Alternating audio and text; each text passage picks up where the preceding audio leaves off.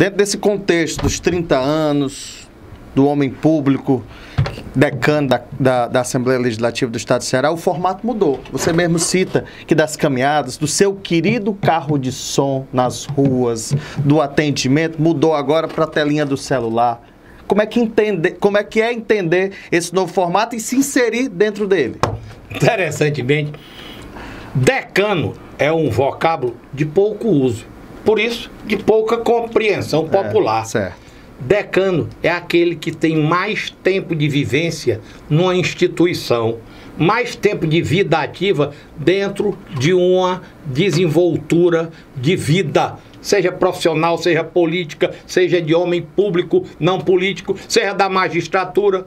Decano é o mais velho, não de idade, mas de vivência no desempenho daquela função. E você falou em decano e eu fiz isso porque certa vez uma senhora escutou um jornalista me entrevistando falar como você, o decano da Assembleia Fernando.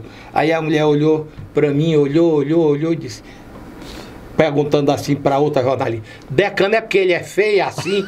Aí eu disse, exatamente, minha senhora. E foi um riso geral.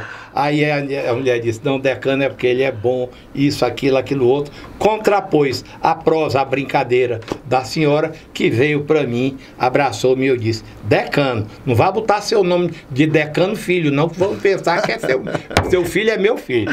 Foi uma pândega geral. E a prosa ficou naquele cercadinho da entrada do plenário ali da Assembleia, cercadinho ao local em que a gente é entrevistado, né? Porque é um cercado de boi, vaca, cabra ou bichos corriqueiros da criação, não.